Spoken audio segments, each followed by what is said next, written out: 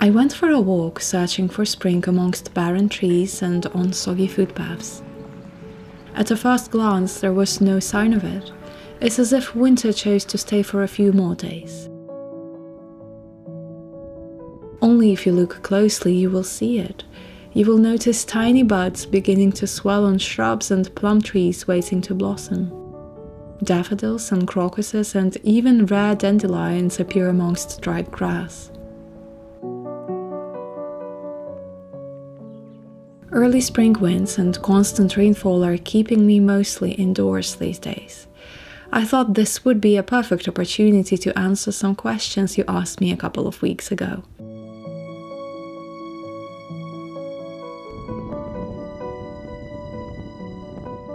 Perhaps I should introduce myself first. My name is Daria, and I currently live in a village in the south of England. I was born in Latvia, a small country in northeastern Europe, and I moved to England when I was a teen. Then I lived in London for almost 11 years before moving out to the countryside. England was where I developed the most, and I call this country my home, even though I still haven't lost my accent. The short answer is as simple as that, but to be honest, this is a bit of a touchy subject for me. There are so many layers to this, so let me know if you'd like a more expanded answer about this and about the sense of belonging and where is home. If that is something of interest, I will make a separate video.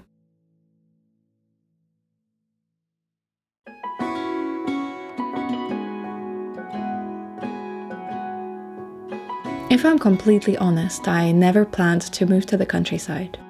I grew up and lived my whole life in a city, and all my activities and dreams were based around it. Then somehow I naturally found myself spending more time in nature.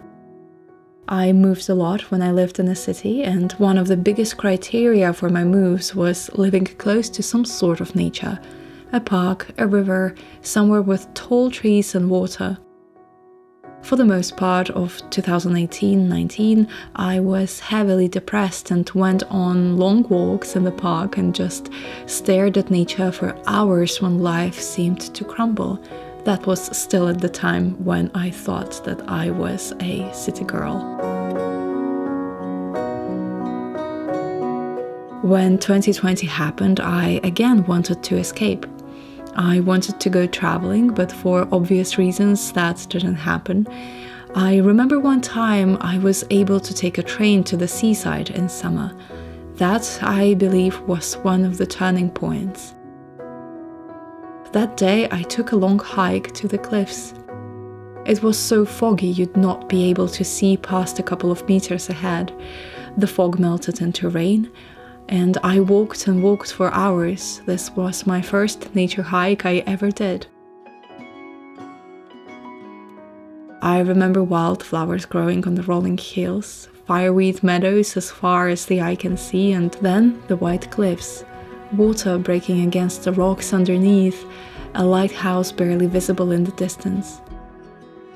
There wasn't a soul around, of course. The weather was quite severe. It was eerie and magical and beautiful, and I realized that I want more of this. I believe this was a turning point which made me realize that there is so much I haven't seen yet in England, in nature. And if I were to talk about practical things, I wasn't able to move until about a year and a half later. I needed to get a driver's license, which I didn't need at all in the city.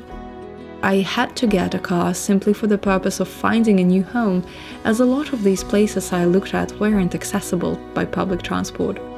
So I spent about a year trying to get the license during 2020 to 2021. Also, it was about saving money, and I always thought that countryside would be cheaper, but I guess because a lot of people started moving out of cities, that increased rental prices in the villages. I'm afraid to say I was one of those people who added to this issue. It took a while to adjust to a smaller village, as many things weren't as accessible as they were in London anymore. I really do believe that we as humans can adapt to anything. The most important thing is to check in with yourself from time to time and see if what you've adapted to is still serving you well. Sometimes we get too comfortable in our discomfort, and that was how I felt in my last years in the city.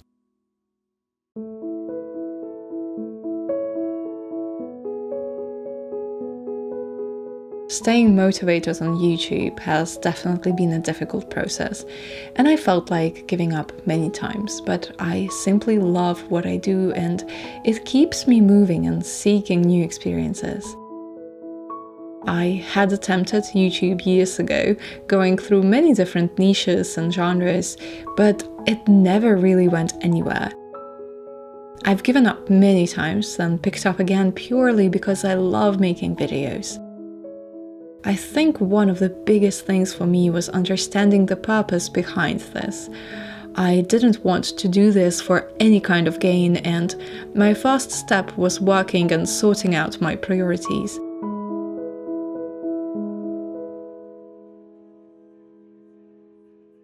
I knew that any kind of gain, numerical, financial, it won't come right away, or may not come for a very long time. I had to make sure that my motivation isn't fueled by things that I cannot control, but rather by the factors which are only solely up to me. What I can control is the content I create, my videos, the subjects I discuss, the beauty I see around. I simply like who I am when I seek out this beauty all around me. Of course, seeing positive response from others, views, likes, subscribers, that puts a smile on my face. My growth has been pretty slow, and when I compare it to others, which you shouldn't do by the way, I can see that there are many channels which grew much faster in a shorter period of time. But I like who I am when I create. I usually spend about a week on one video, but sometimes it may take longer depending on the subject or season. I love sharing beauty with others, connecting with like-minded people, and reading your thoughts and stories and comments. I am also immensely curious to see how far this can go. I guess this is what keeps me going. If I had to give any advice, I'd say find what you love, find what you're curious about, and do it for that love and curiosity, nothing else. I know it's easier said than done, and I am constantly challenging my own opinion here, but this really is the only thing that will keep you going. YouTube is still one of the most visited platforms on the internet, above Instagram and TikTok, so I think it will still be here for a while, with new audiences and new subjects to discuss for time and time ahead.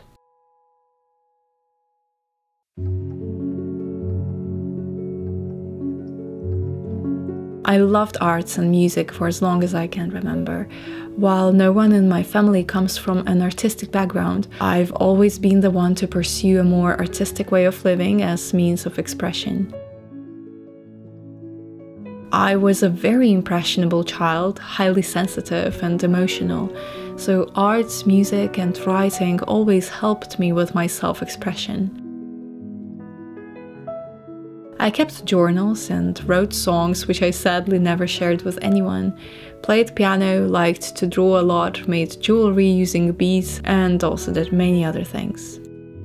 I love creating anything from scratch, seeing something appear from nothing.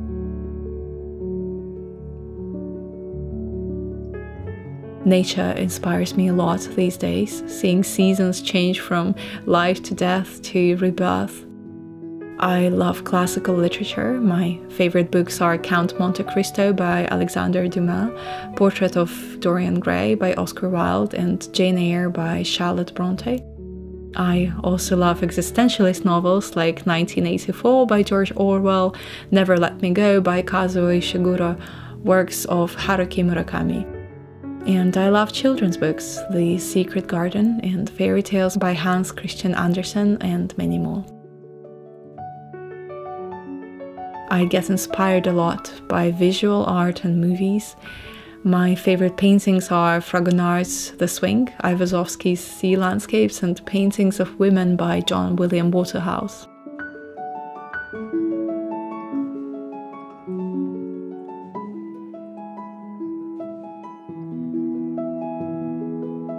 I've been working as a photographer and videographer commercially for a long time, ever since graduating from uni with a film degree.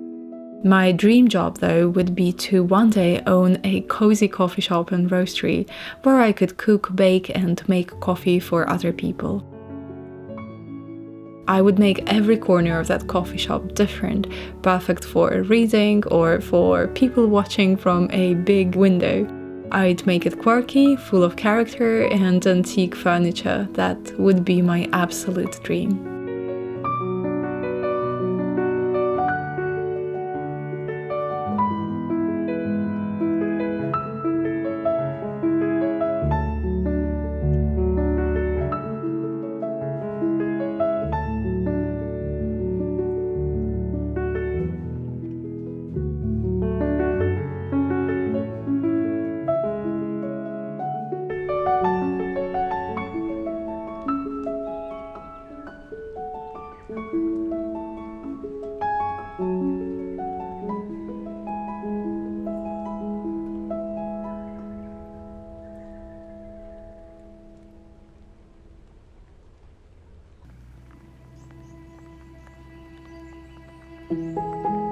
This is a tough one. Honestly, I sometimes get so overwhelmed with life that I neglect myself and don't take care of myself enough. Sometimes the simplest form of self-care for me, though, is bringing myself back to the present moment when life seems too much and too overwhelming. If I find myself lost in thought, forgetting to function properly, the first thing I'll try to do is bring myself back to reality by purposefully thinking about and paying attention to what I'm doing at this particular moment.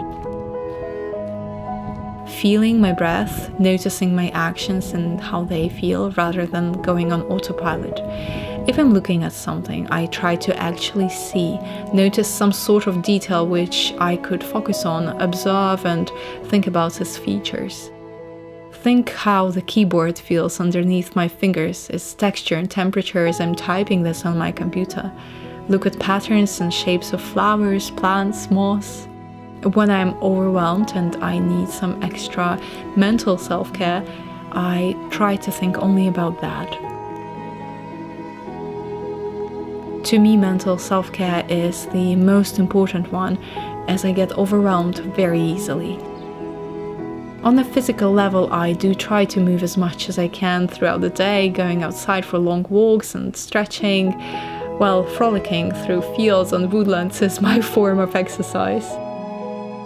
Taking care of my hair and skin is important, as these two were always very problematic throughout my life. I used to neglect myself quite a bit, as the result getting burnt out a lot. I'd go on an entire day without moving, drinking water or brushing hair if I am too focused on completing a task. But I found that this never actually makes me more productive.